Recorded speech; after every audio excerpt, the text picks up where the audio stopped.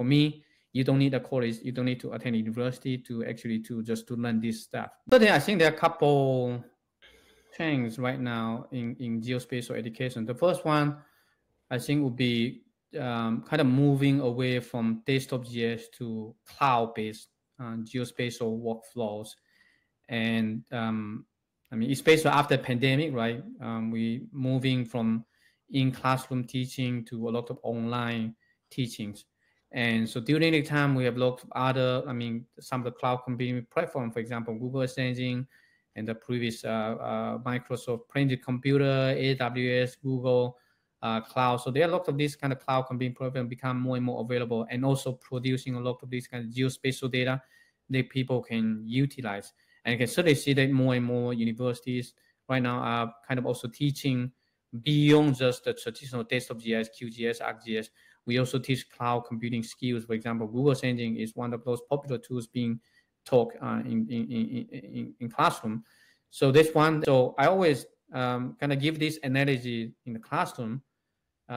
Like, why do we want to use, I mean, moving from the desktop to cloud is kind of like decade ago, we are buying the DVD, trying to have a decent computer to be able to watch a Blu-ray or something. But now nobody is really buying those DVD anymore. You're all streaming, doing the streaming, using streaming services, YouTube, Netflix, by trying to watch a movie.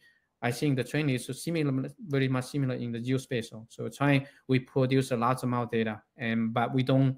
Not everyone has the resources to handle those large amount of data. So we certainly need some cloud computing resources. So there's, I mean, the second one is like more open access data and also cloud computing resources. And the third one is like open geospatial education. So something that I'm really passionate about is to teach people how to utilize these cloud computing resources and open source to do some interesting applications, so that you don't really need a college degree to do this stuff. If you really have some time and then you have patience, just watch some videos, just like your videos and a lot of other videos. For example, use Java or Spatial Source. Also have a lot of like open education materials available, so anyone can learn.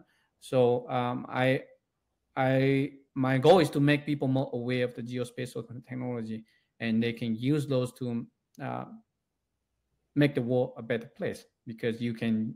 And when something happens, right, everyone can do something rather than rely on big tech to wait for them, to example, to detect the damaged building or something like that, right? If we all have the skills, everyone can contribute. Just like at the end, everyone can contribute to OpenStreetMap, like